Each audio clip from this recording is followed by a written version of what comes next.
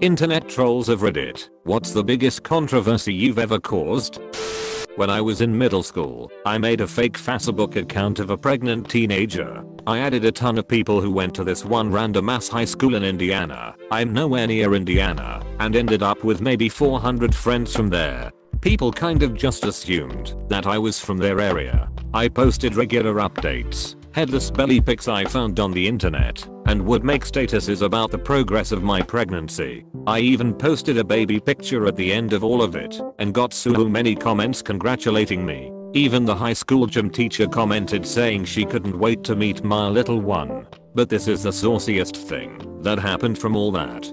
This one guy who had a girlfriend messaged me that he'd never been with a pregnant chick before. Wink wink. And so I forwarded that message to his other half. She broke up with him. A real life couple that was together for 1 year broke up because of a bored 13-year-old more than 700 miles away lol.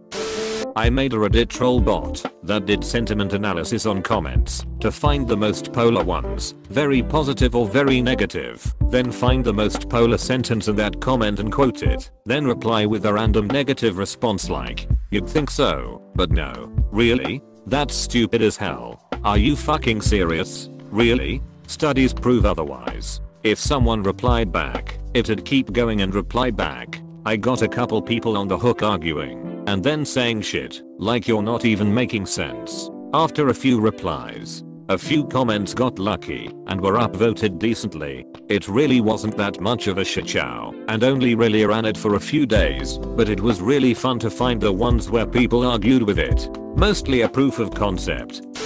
So this was a harmless joke, but a good one. I went to Carly Simmons' song You're So Vain, and commented her best song, since Call Me Maybe, on a troll account. The original artist herself clarified that no, that was a different Carly. There was a huge number of comments varying between calling me an idiot, a masterful troll, and other things.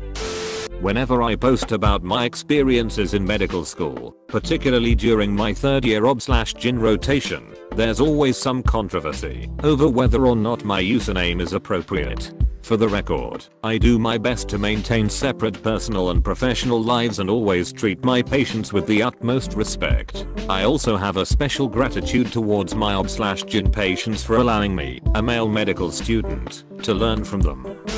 My peak wow years occurred during the height of the anal joke craze in trade chat, and my favorite crowd pleaser was using a seasonal achievement called For the Children to form, naturally, anal for the children. After some weeks of spamming this during every free moment I had in game, I received a surprise 3-day ban for my efforts. Though I was spamming along with a ton of other people, I'm guessing mine caught focus star for its vulgarity. It is the best anal joke in all of Azeroth. About 3 days later, during another anal spam fest, someone else discovered the For the Children link and started using it as well.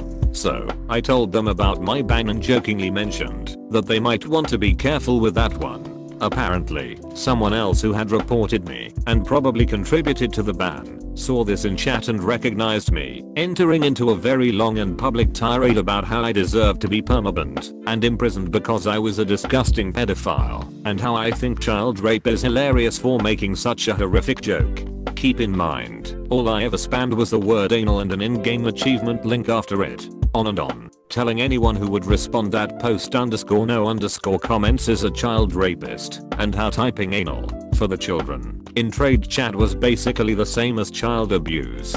So I did what any normal person would do. I egged him on. I asked how joking about something was the same as doing it, and I encouraged his public musings on the subject, which then came at length.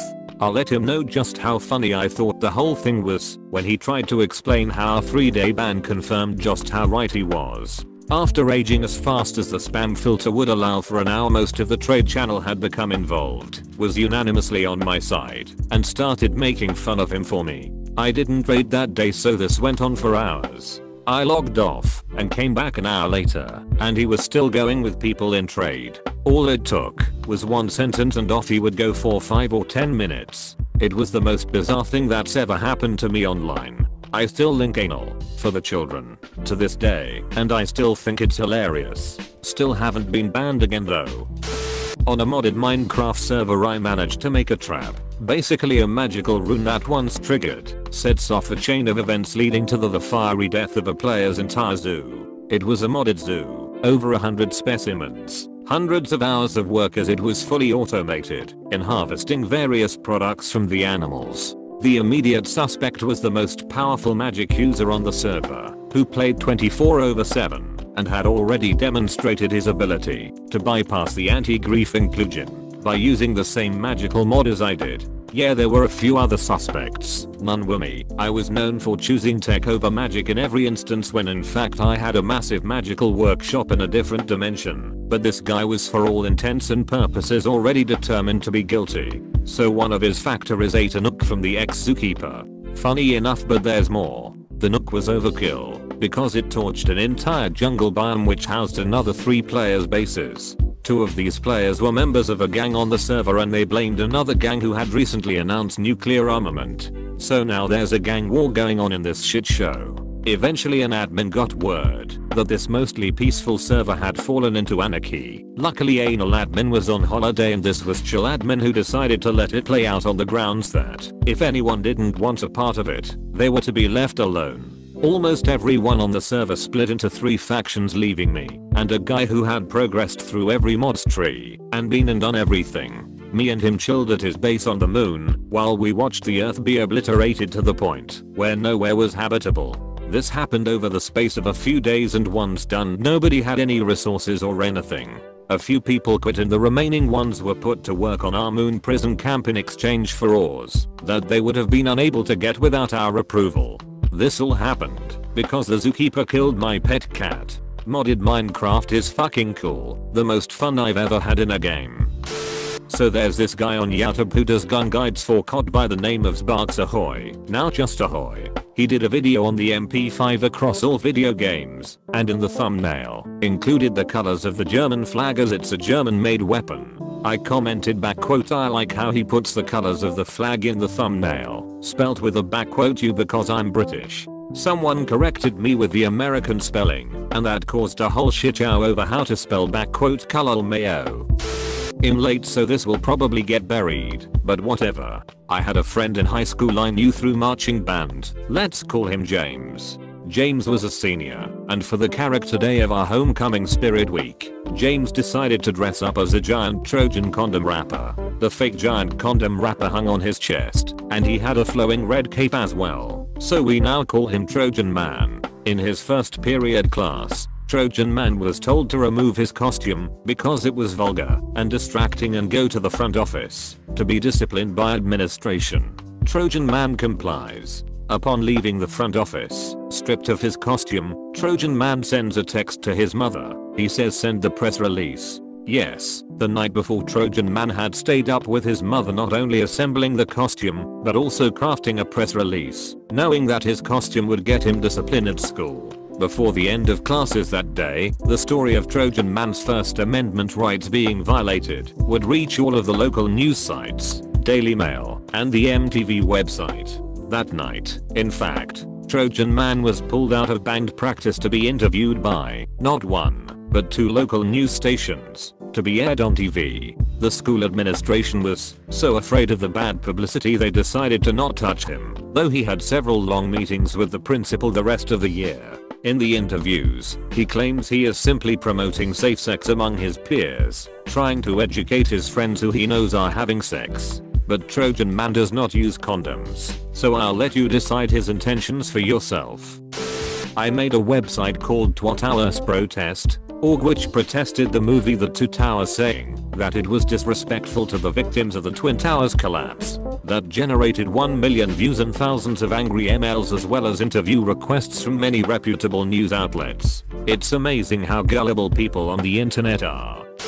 I used to be an active participant on a political forum, except I was vocally opposed to most of the philosophy espoused there. I was sort of the voice of reason guy when everyone else was rabidly exploring their newfound philosophy. It really was unhealthy. Many people were brainwashed into what was essentially a cult. The owner of the forum didn't participate there much. When he was in the process of breaking up with his girlfriend, IM'd her and asked her to make me a mod. She did, and the place completely freaked the fuck out. I used to change people's avatars to cocks when they pissed me off, or would select a short block of text and use a word filter to change a specific sentence to something like blast me up my gaping shitter, you sexy beast, and blow your load all over me. That way, there was no edit timestamp. Man, they got fucking insanely mad. I would banish people to the basement by selecting what boards they could access, leaving them only one board, the basement, to shout themselves raw.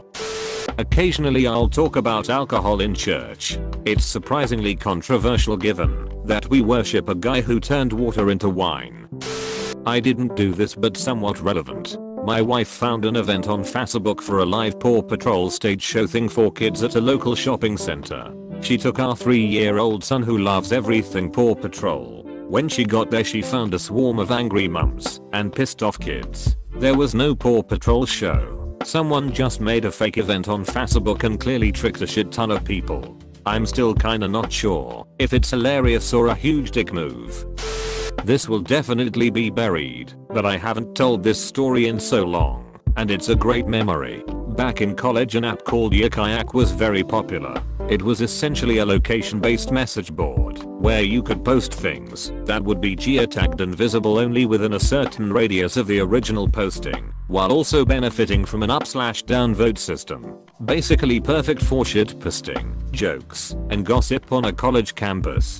My friend and I were total trolls and started a lot of trends. One example was posting non-stop SpongeBob quotes for 15 minutes, strangers jumping on, and the app being nothing but SpongeBob for days. Lame, but we were bored. So one time some guys in a dorm posted something like dorm name, floor 3A is the best. Naturally we responded with dorm name, 3A is a bunch of punk bitches minus tour. This led to some back and forth commenting that really escalated into some nasty stuff and us encouraging them to come downstairs and say it to our face. The conversation ended there. Keep in mind we do not live in this dorm, but in a house nearby. So a few days later we are at lunch with our big group of friends, and one of them is in rad. Specifically, he is in rad on dorm name 2A. At the time we had no idea, but as it turns out the 3A gang did come downstairs and did start a fight with 4 of the guys on the floor below, all of whom had no clue why the guys from 3A were so pissed. My friend had to come in and break up an actual fist fight between 8 college freshmen over our fake threats on Kayak. We felt terrible, but it was absolutely hilarious. I'm active in the fandom side of the internet, and one time I jokingly said character A and character B should get together in a spin-off series the author was planning. The entire fandom descended into chaos. People who didn't even follow me were tweeting about how much they hated the idea. No one said anything directly to me, but everyone was ranting. This was about 2 years ago, and I still laugh about it sometimes.